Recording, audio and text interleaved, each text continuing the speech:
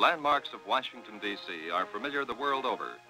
There is the Capitol, Washington Monument, Mall, Lincoln Memorial, and Jefferson Memorial. There are other landmarks in the area about our nation's capital, which are also familiar, but to a more specialized audience. Here, for instance, scarcely 12 miles from the White House, is the David Taylor Model Basin at Carter Rock, Maryland. And here, a few miles to the northeast, lies the Naval Ordnance Laboratory. Towering over Washington suburbs, in Bethesda, Maryland, is the National Naval Medical Center. To the south of Washington, D.C., at Patuxent, Maryland, lies the huge Naval Air Test Center. In the district proper, the Anacostia Naval Air Station is located on the east shore of the Anacostia River. The Naval Receiving Station is also located on the east bank of the river. Across the river, stretching out over 125 acres in the heart of Washington, lies the U.S. Naval Gun Factory, a huge industrial plant of 200 buildings. Here is the headquarters of the Potomac River Naval Command, where PRNC coordinates communications, transportation, personnel, distribution, legal matters, construction and repair, supply, and medical and civil matters. Now for a closer look at some of the major installations and their missions. Here at the gun factory are block after block of great factories and shops. A forge, warehouses and foundries, overhead runways, numerous supply yards, piers, roads, and rail lines, as well as development and testing laboratories. The Naval Gun Factory is a prototype laboratory and factory for new and improved weapons of tomorrow, for the Navy of tomorrow. As a prototype laboratory, the first working models of new guns are built for test. As a factory for new and improved weapons, the gun factory is not only a mass producer of standard weapons, but also a producer of intricate weapons that require extreme technical skill and know-how in many different engineering fields. Let's take a quick look at a gun in the making. After paperwork in many departments, planning, engineering, production, and inspection, actual work begins. Raw materials pour into the various processing shops. The pattern is made. Molten metal from the 100-ton per day furnaces at the gun factory is poured.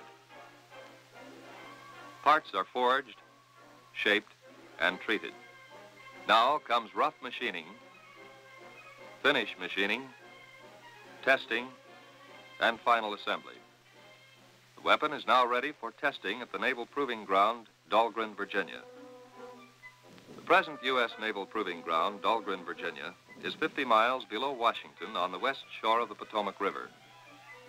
The mission of this 3,000-acre proving ground is research, evaluation, and development of many types of ordnance for the armed forces. Today's modern weapons need elaborate instruments to get required accuracy.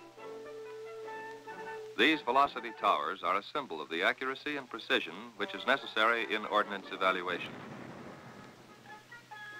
This is a vital step in firing a range table program. The information which will ultimately be recorded on this sheet will be reduced to ballistic tables which are vital to the solution of any fire control problem. This cold chamber is one of the several controlled temperature and altitude facilities maintained at Dahlgren. This unit is capable of subjecting ordnance material to simulated altitudes of 50,000 feet and temperatures of between 70 degrees below and 125 degrees above zero. The value of such research is readily understandable in the light of our military commitments. These, as well as the many other activities of this station, are indicative of the contribution Dahlgren is making to the science of ballistics and the effectiveness of naval ordnance. The Naval Powder Factory is located in Indian Head, Maryland. This 3,000-acre installation is one of the Navy's principal centers for developing and testing propellants. These highly trained scientists working in modern laboratories are constantly improving present propellants and are conducting basic research pointing toward more effective propellants for the future. Propellants are first produced in laboratory quantities, then in pilot plant quantities, before they are finally put into mass production. To ensure correct operation and safe handling, all propellants are thoroughly tested before being issued to the fleet. The Naval Powder Factory's production facilities extend from the manufacture of traditional gunpowder to control boosters for the Navy's latest guided missiles. The Naval Ordnance Laboratory, White Oak, is located at Silver Spring, Maryland.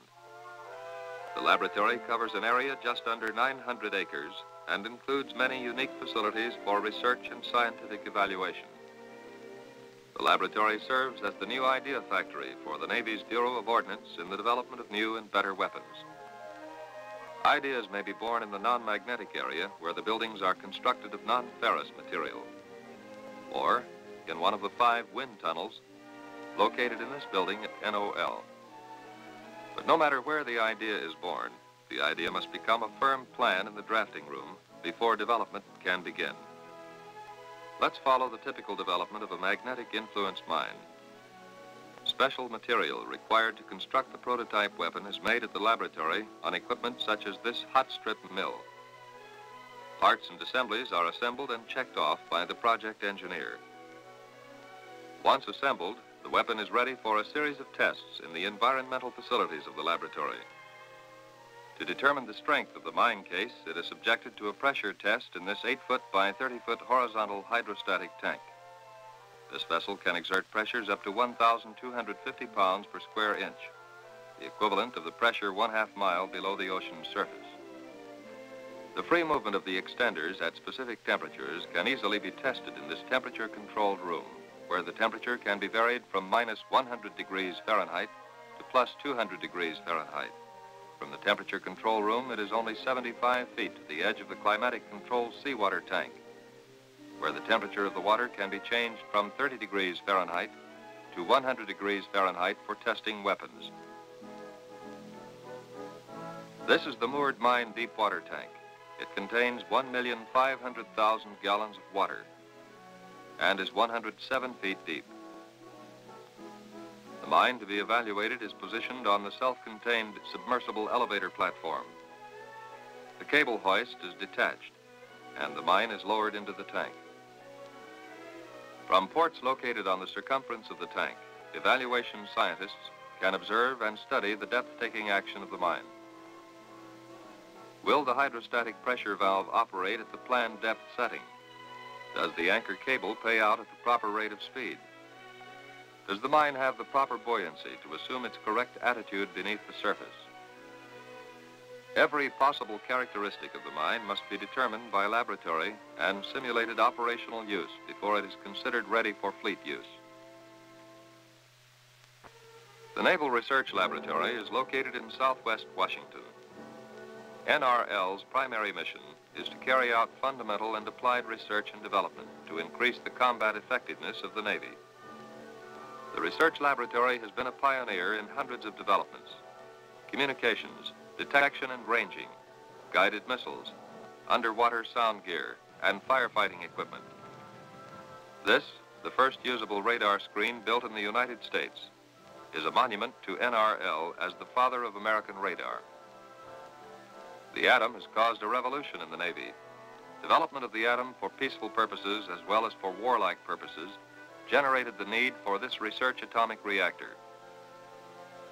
The reactor facility includes a pool-type reactor, experimental laboratory space, and office space. Without proper tools, a scientist can be obstructed just like an automobile mechanic. But with tools like this Van de Graaff electrostatic generator, nuclear physicists can conduct many studies on small particles of matter which could not otherwise be studied. The exploration of the upper atmosphere using research rockets is one of the most intriguing programs involving scientists from NRL since World War II. These airborne laboratories, launched at White Sands, New Mexico, collect data on cosmic radiation for NRL scientists. Radio astronomy is a related program for gathering data from outer space. This unique 50-foot dish is the eye for an elaborate radio telescope used in examining solar emissions. This is the Human Engineering Laboratory, where the response characteristics of humans are studied to help improve such things as aircraft control systems. This fits the Navy machine to the man. Project Vanguard is the name assigned to the Earth satellite program. Here, Dr. Hagen, the project director, dismantles a scale model of the three-stage rocket that will be used to launch the satellite and compares the scale model of the satellite to a full-scale model. Project Vanguard, like the development of the first usable radar screen and the detection of radio waves on Mars in September 1956, are only examples of research conducted at the U.S. Naval Research Laboratory. The David Taylor Model Basin, situated 12 miles northwest of Washington, is the largest and most complete model basin in the world. Here in the woodworking shops, scale models of ships' hulls are produced. In this, the world's largest model basin, our ship's models are tested. This wave-making machine can simulate the actual sea conditions a ship will encounter anywhere in the world. The model's performance during testing in the basin will closely approximate that of the real ship. And from lessons learned, changes may be made to designs which will save many millions of dollars in construction and operating costs. Here in the circulating water channel, the largest research facility in the world where water can be circulated past a stationary model, the action of water on a submarine hull and its propulsive efficiency is studied. This atomic submarine model was tested long before the keel of the SSN Nautilus was laid.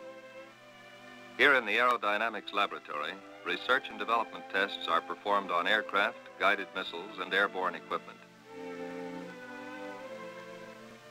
The Naval Air Test Center, Potomac River, Maryland, is located 60 miles southeast of Washington.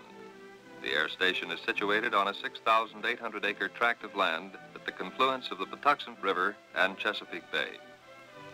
This well-equipped station has 3 large seaplane basins, as well as concrete runways long enough to accommodate our largest aircraft. The air station serves as the base for squadrons of the Atlantic Fleet. But the primary mission of this air station is testing new aircraft primarily designed for naval use. To provide for testing, this entire hangar has been rendered free of all electrical influences for the test and evaluation of electronic equipment in aircraft. This steam catapult, complete with boilers and associated equipment, is maintained to test aircraft in order to determine their suitability for launching from aircraft carriers. In the armament test section, the capabilities of an airplane to accomplish its design purpose in battle are determined.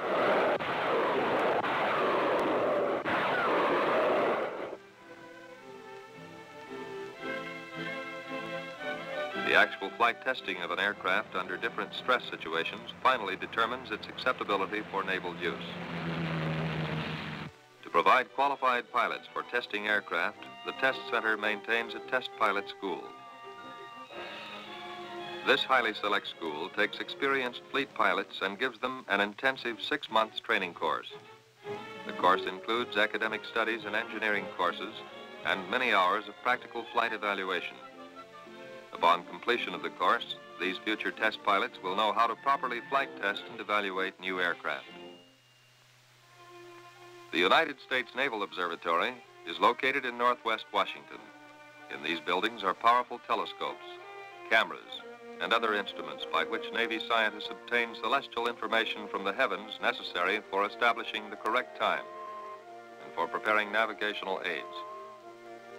The nautical and the air almanacs enable navigators the world over to fix the position of their ships with speed and accuracy. A very important activity of the Potomac River Naval Command is the Naval Hydrographic Office, located in nearby Suitland, Maryland. Every oceanic air and sea voyage anywhere in the world will require using charts from the Naval Hydrographic Office. Day and night protection of the world's sea lanes from hazards to navigation is the most important service of hydro. Let's see how this is done. Observed changes in land configuration and observed hazards are accurately plotted and reported to the Hydrographic Office by the most rapid means of communication. The newly reported matter is evaluated, plotted, and word of the new matter is broadcast all over the world. The information is disseminated by radio, teletype, and, when necessary, in the appropriate publications issued by the Hydrographic Office. The National Naval Medical Center is located approximately 1 mile from Bethesda, Maryland. This 242-acre site encompasses one of the world's finest medical centers. Located here are 6 separate commands under the administrative jurisdiction of a central command. The commanding officer of the medical center is an admiral of the Medical Corps. The Hospital Command Unit serves as a general hospital for the diagnosis, treatment, and hospitalization of active and retired personnel of the Navy and Marine Corps and their dependents. This 1,300-bed hospital is famous for its outstanding patient care. The hospital is fully equipped with all modern facilities. The hospital carries on an active and vigorous residency and intern training program. One of the hospital's most important jobs is the rehabilitation program. The Naval Medical School is fundamentally a postgraduate institution. Its chief mission in peacetime is the training of medical officers and hospital corpsmen of the Navy for service ashore and afloat. Special emphasis is placed upon certain phases of medicine and surgery which are of particular importance and peculiar to the Navy. These laboratories serve whenever a local laboratory of a naval hospital, dispensary, or ship desires assistance. The medical school's tissue bank has pioneered developing and evaluating new methods of preserving human tissues for grafting purposes. The Dental School Command offers the Navy's only graduate school of dentistry. The School of Hospital Administration trains officers and upper-grade enlisted men as administrators in all business divisions of naval hospitals. The Medical Research Institute conducts research contributing to the health, safety, and efficiency of naval personnel. Research Institute scientists have contributed heavily to studies on the biological effects of radiation. The Naval Photographic Center is located on the Anacostia Naval Air Station in Washington. This modern and efficient laboratory is the center for all phases of Navy photography. The Motion Picture Division begins its job with the creative work of planning and writing a script. Under expert direction, the scenes are shot on this sound stage. Here, the film is developed, dried, and printed. The film is then turned over to the editorial division. In most Navy films, the commentary is spoken by an off-screen narrator. The composite print is approved at a screening in the main theater. The required number of prints are made, and the film is released for distribution. In the Still Picture Division, facilities exist for handling 1,000 8x10 prints every hour. These facilities include developers, contact printers, enlargers, washers, and dryers. Keeping the Navy out in front in the photographic world is the job of the Test and Evaluation Division.